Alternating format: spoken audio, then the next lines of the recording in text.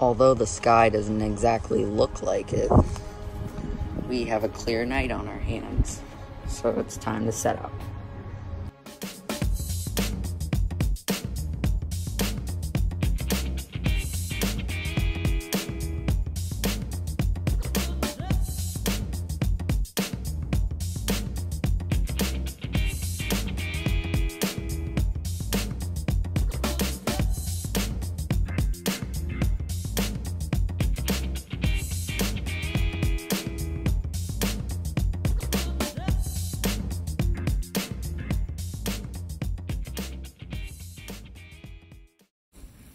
This is my Celestron CG5 go-to equatorial mount, and this is my Celestron 5-inch Schmidt-Cassegrain telescope, my main imaging telescope, and this is a dew heater strap to keep the lens from fogging up. And this is my 50mm guide scope with my ZWO ASI 120mm mini guide camera. And my main imaging camera, my Canon EOS 450D, which has been astro modified.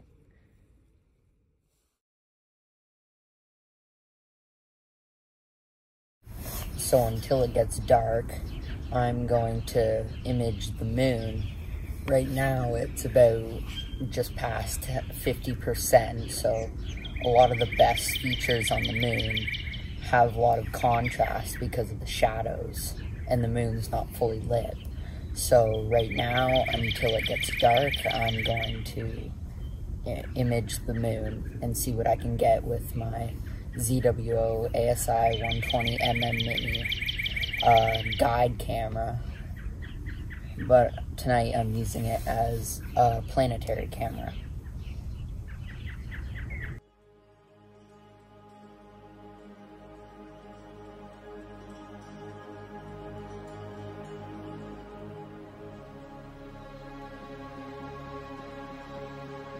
What you see here is the Copernicus crater on the moon. This is with my SCT at 1,250mm focal length with a Barlow lens to increase the focal length. And you can see the detail is just amazing.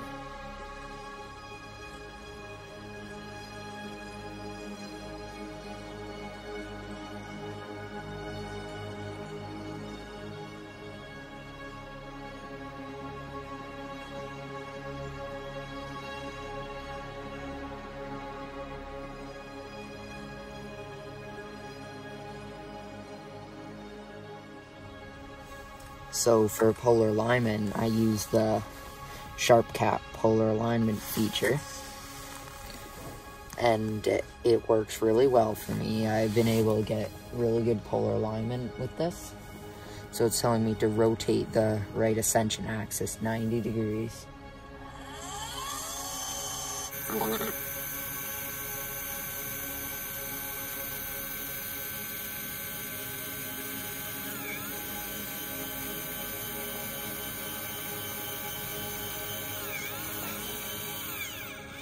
Okay, so I've rotated the mount approximately 90 degrees, and it's saying my polar alignment is poor, which is perfectly normal.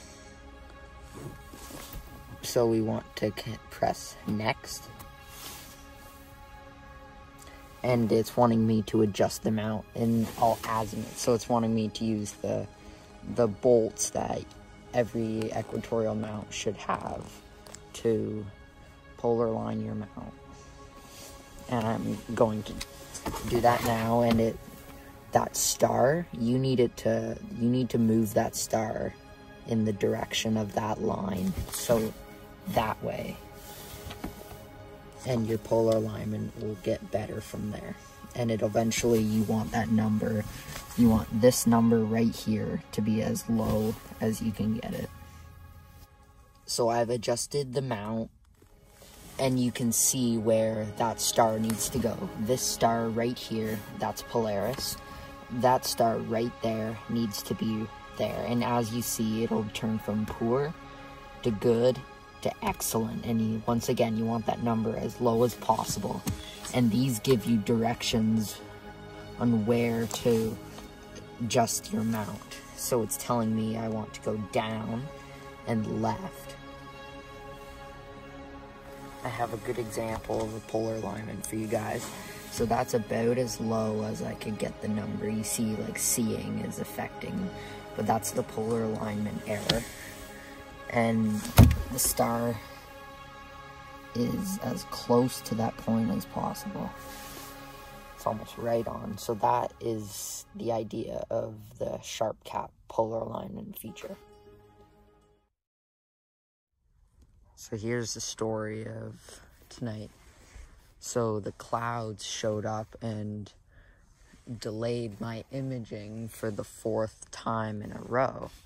But the thing about tonight is I have school tomorrow. So unfortunately, I cannot stay up late and wait out these clouds. Which also means that tonight's imaging is over. So I'll have to use the data I collected on the moon, and I'll see what I'm able to capture with that. Thanks for watching, and clear skies.